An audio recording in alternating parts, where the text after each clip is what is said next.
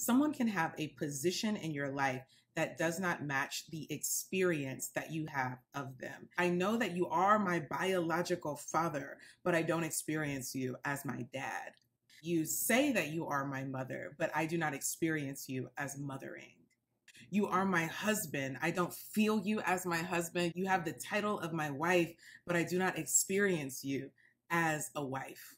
In that tension, there can be, often is, resentments, confusion. Why are you this way? Feelings of betrayal. Not only did you not show up in the way that I expected you to, but I actually feel like there was some sort of consciousness, some sort of decision on your part to withhold from me. I feel betrayed by you. I'm grieving the relationship that I actually wanted to have with you, or that maybe we once had before. Feelings of shame, shame that you are my mother and other mothers aren't like this. Shame, you are my husband, like other husbands don't do what you do to me. Shame that you're my wife. And I feel a way. If I were to tell my friends, they would feel sorry for me. They would look at me different because of the relationship that I have with you. Shame is in that tension. I want us to put language on this very common problem that you are something to me in your title, but I'm having an experience of you that does not match.